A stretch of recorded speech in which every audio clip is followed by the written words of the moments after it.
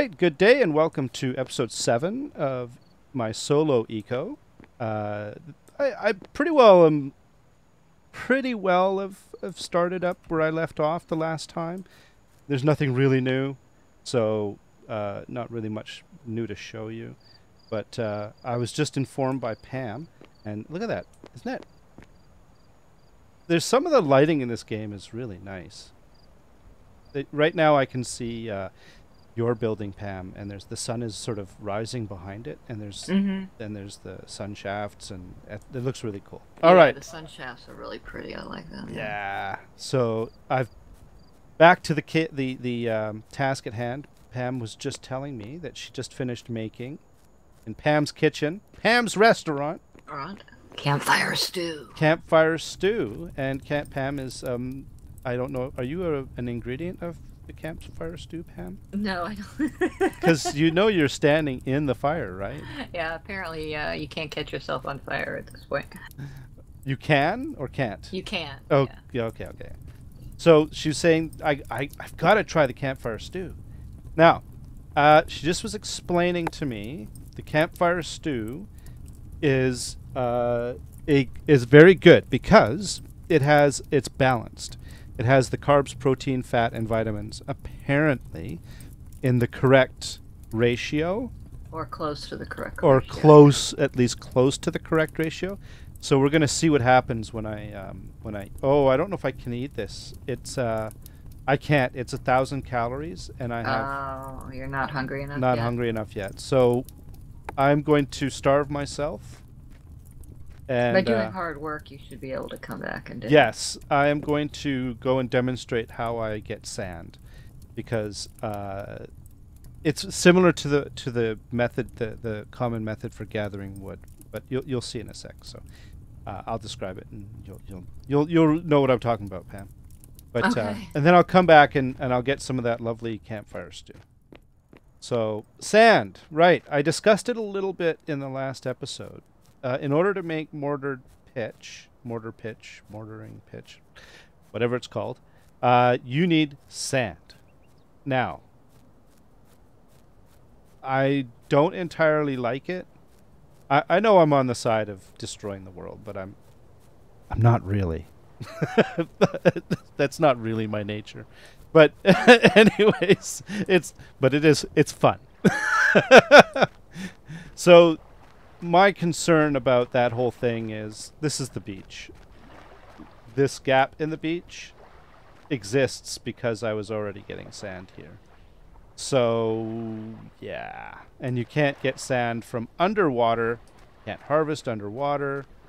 And if you can't harvest underwater, that means you pretty well have to harvest from the shoreline, which means I am participating in the degradation of the shoreline. And honestly, I'm not entirely happy about that. That does not really please me. Now, much like dirt, when you pick up dirt in your shovel and you can only pick up one. You can't go here and decide, oh, let's see if I can load more on my shovel. No, you get one little lump of sand right there sitting on my shovel.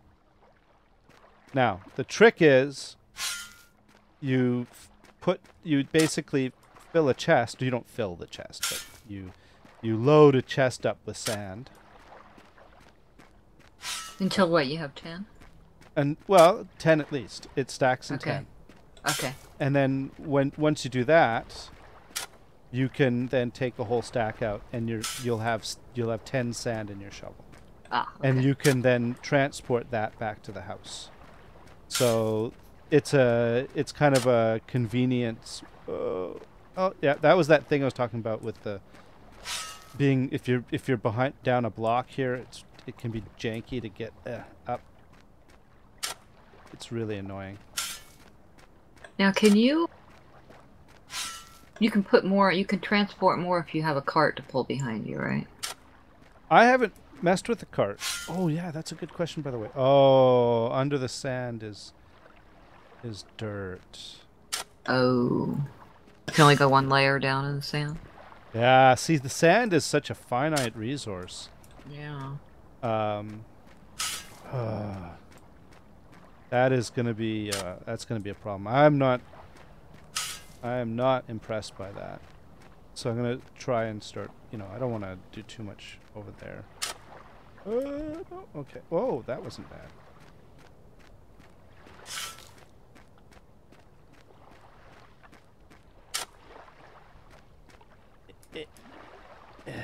Okay. All right. So just get a bit more. How much we got in here? Let's get 20. 2 stacks.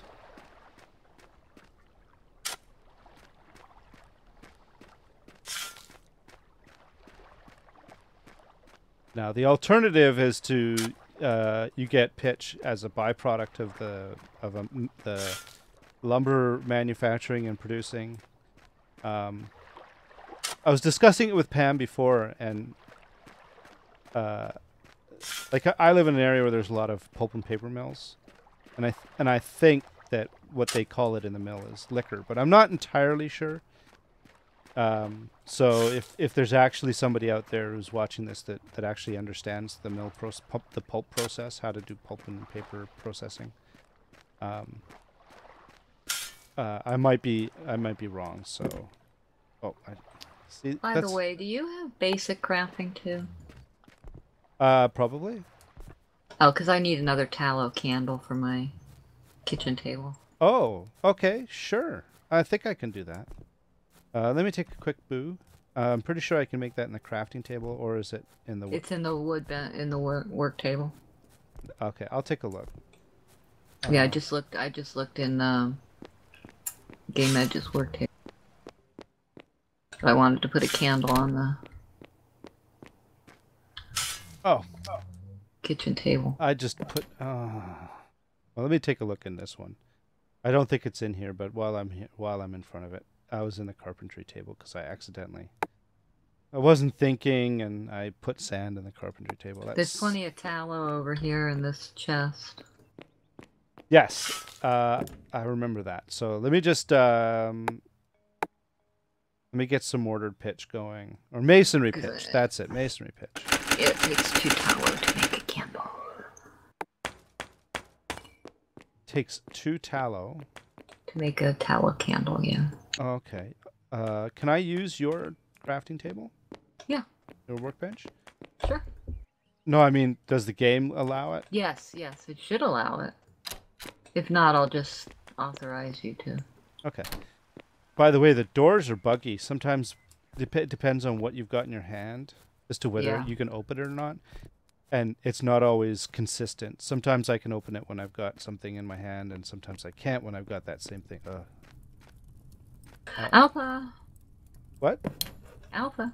Alpha? Yeah. No, I know. I'm like, when I mention these things, I'm more mentioning it just as a interesting note. I'm not complaining. I don't.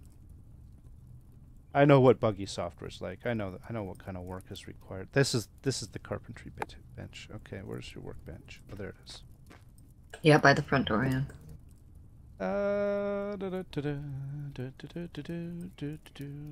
I should be able to. Let me take a look. Let me try it. I'll grab 4. No, that's not how you do it. You have to do it like this.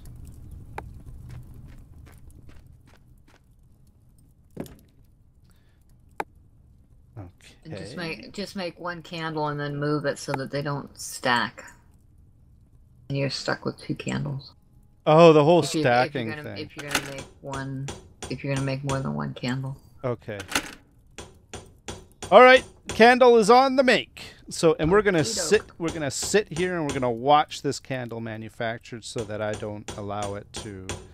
I'll pull it into my inventory actually. Yeah, so if you can pull it into your inventory or move it to public, and then it won't stack. It only stacks in the private storage thing. Ooh. Okay. 30 seconds left.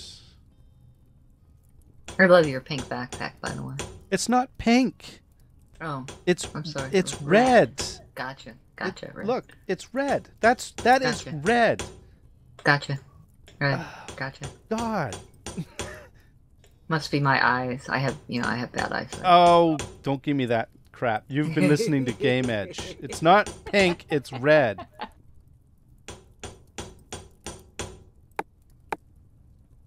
Alright, let's get rid of that. No, not that. Oh. Red and blue outfit. Okay. Oh!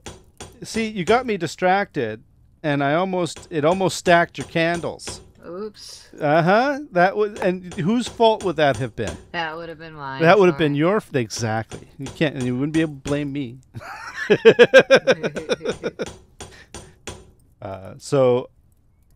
Where do you want the first candle? In here on this table. Oh, you want me to actually place it? You can place it if you want. Oh, I wouldn't mind placing a candle. Let's see. I think I want to put it in my 0, 0, 0. I don't know if I can. Can't place there. Blocked. Oh, I guess I got it. Damn it. Oh, no, I can place it on the floor, though. Maybe it's because it might be a permissions thing. Here, let me put it in the tallow. Okay. There. And I'll go get the other one because now that you mention it, that's probably in private storage. Yeah. So let me grab it out of here, and I'll put the other candle in the chest. All right. There you go. Now let's see here. All right, let's now, do the candles work? Yes, I'll show you. Because that was a hilarious video, by the way. We were having a good time with that recording. that last part where with Tallowgate or Candlegate or whatever people ended up calling it. it was pretty good.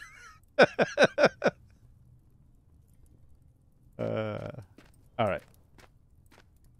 Oh, can I? Apparently I can. Here, I'll just sit on the chair by standing on it. I can't get it to line up on the table. How did Game Edge get it to line up on the chest? Does it say it's blocked or you can't place it there or something like that? Yeah, it says can't place there. So blocked. it's not just me, it's also you. Okay. All right. Oh, you put it on the ground? Yeah. And one thing we found out about tallow is when you put like a block of 4 of them in there, right? If you want to, it's a way you can divide tallow up. You can put 4. You know, I'm making them blocks of 4. You put some in there, and then as soon as it lights up, you can pull them back out, and it'll just leave the one behind, which burns for like an hour, and it'll give you like the other 3 tallow back. Oh. So it only burns for an hour? Well, that's the last count we got. So 1 dead turkey equals 2 hours of light? Yeah, thereabout. So... But elk is a lot more. It's a ton of tallow because really? you get tallow when you prepare the meat. You get tallow when you take prepared meat and turn it into sausage or other food. It cooks out tallow. So you can get a lot of tallow out of elk. Which is kind of funny because we have elk around here too, and they are not a fatty. Or bison, I'm sorry. Bison. Okay, that makes more sense. Yeah. Because elk are, it's pretty lean. Because see, when I butcher an elk, I get... Or bison? When I butcher...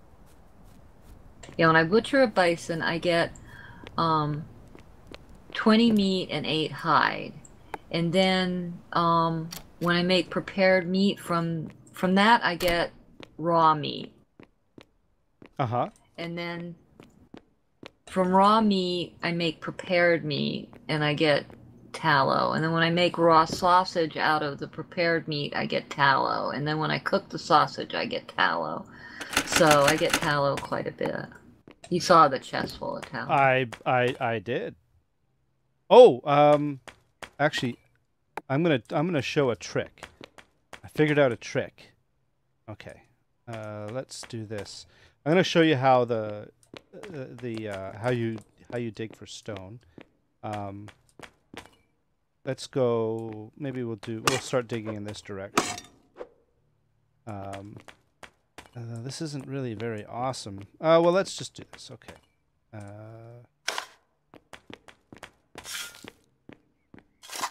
So the first thing you do is you break it up with the pick, and I'm getting messages. Oh, mortared stone complete. It tells me when my stuff is complete. Right. It always does. It tells you when your work orders are complete. I never even noticed that, you know. Oh, you didn't notice it? No. There's so much going on with this game that I don't. Right. Sometimes I don't notice these things. All right, I'm gonna start this as another room, so I'm gonna go.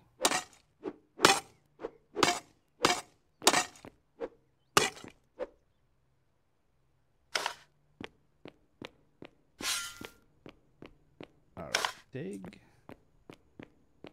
This is super exciting. Although, if we find something really cool, like a lost civilization behind this wall, then it'll be worth it. There you go. Of course, Dinosaur bones. now I'm building it up, though, and I'm just setting everybody up for disappointment, because I don't think there's a lost civilization. Although, there are dinosaur bones. I think there's probably oil. All right. I think there's eventually going to be archaeology, and I know there's oil at some point in this game.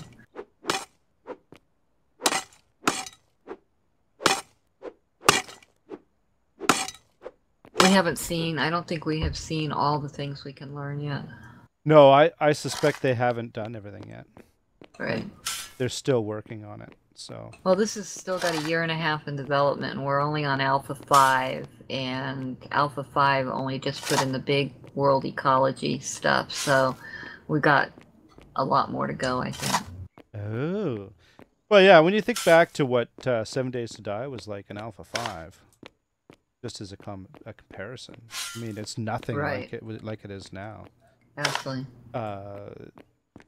There's just so many more features and capabilities, and they've changed so much since then.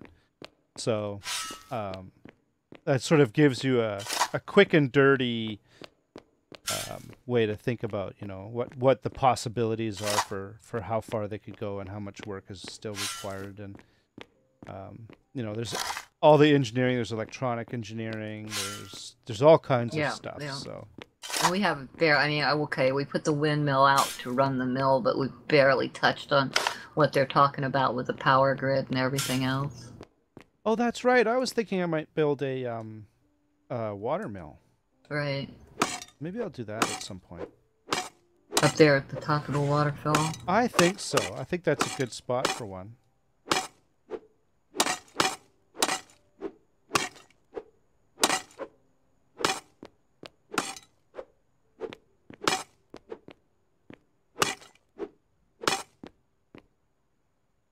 I have to say, this is not as satisfying to mine as it is in 7 Days.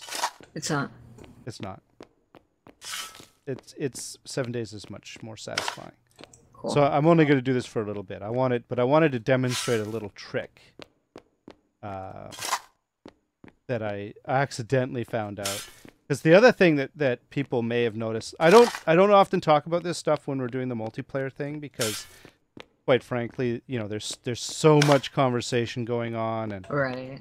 And you know, if I start talking about something that only I can see, then really, you know, like anybody watching any other video is not going to know what the hell I'm talking about, and it's not fair. So I generally don't talk about that sort of thing. You'll see me struggle with something, but I won't say anything.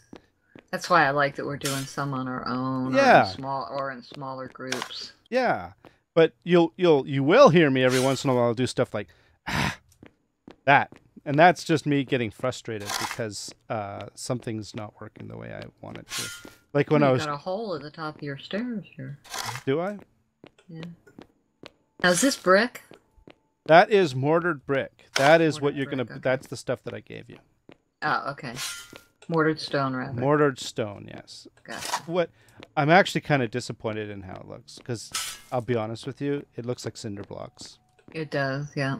And cinder blocks are ugly. I'm sorry. Yeah, see right up here at the top of your stairs, the hole. Hang on, let me take a look. What? Where? Right here. I'm looking right at it. Oh, you can't do anything about that. Oh, sometimes that's solid stone. Sometimes when it's on the edge of something like this, it'll deform. Oh, okay. Yeah, come down and take a look. See all these ones here on the edge? Oh, I see. I see. They sometimes deform. Okay, I'm going to show a trick. Now, you're not going to be able to see this, Pam, so I'm going to try and describe it as well.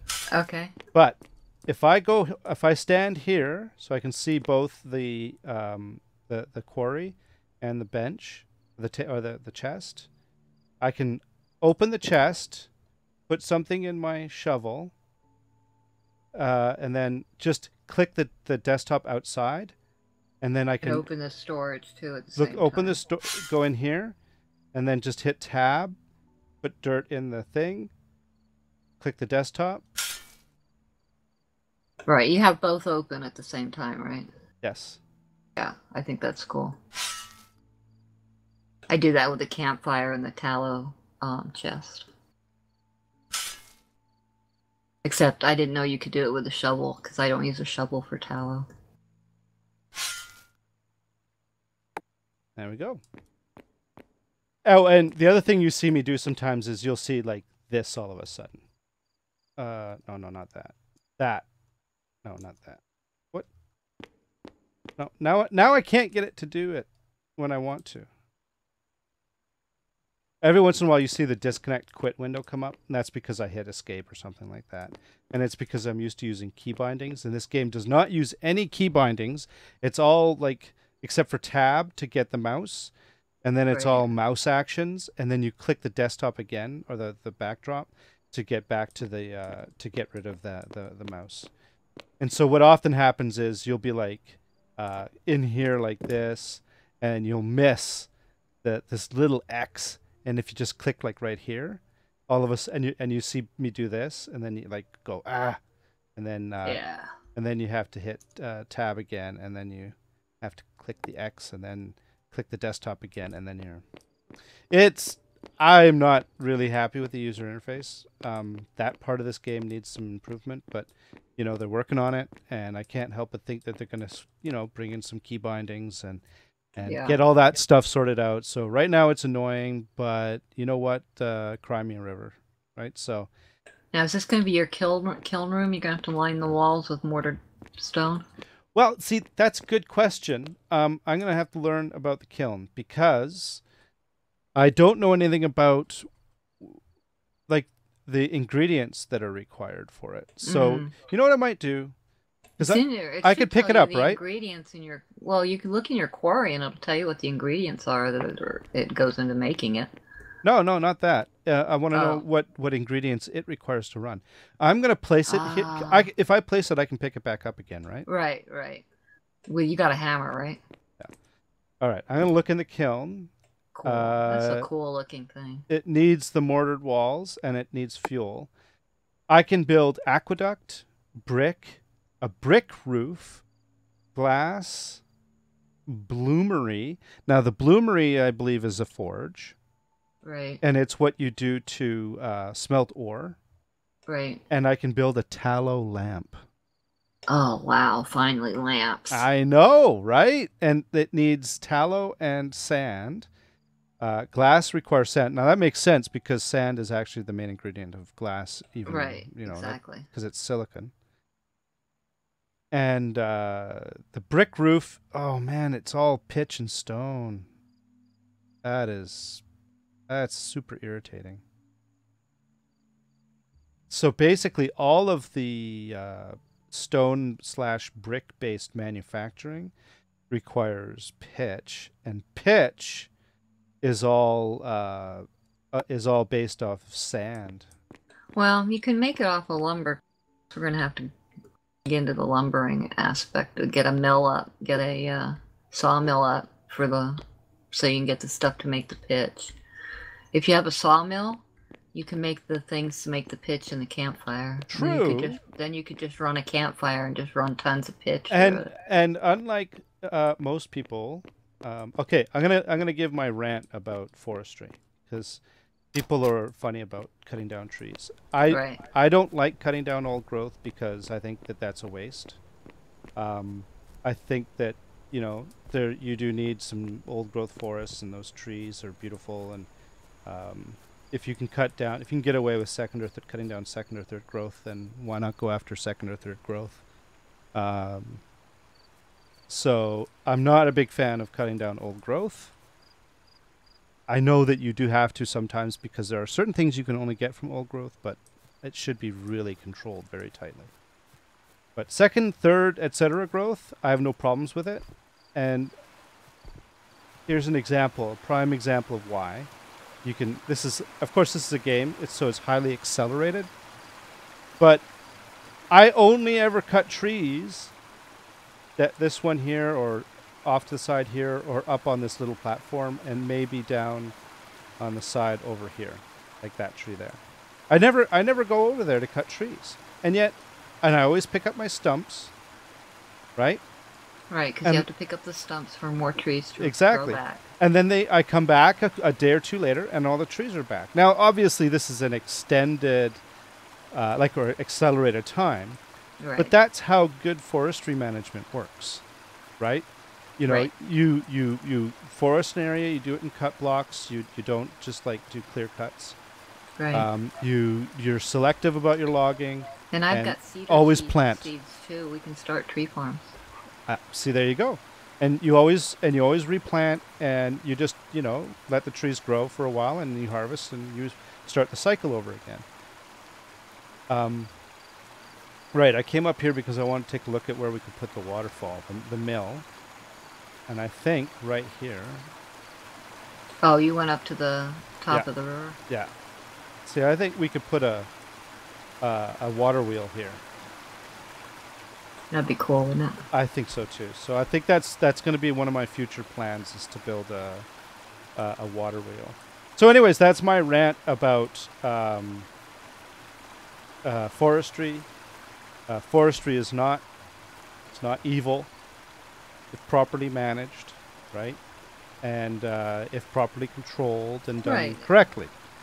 Well, that's the bottom line of this game in all extents and purposes, is to teach ecology, is to teach proper management of our land and our world. In other words, right now we're pretty much taking and not giving back, for the most part. Now, if we could get Bish to remember to pull up stumps, we'd all be being good about our wood management right now. Bish is really bad about forgetting to pull up stumps.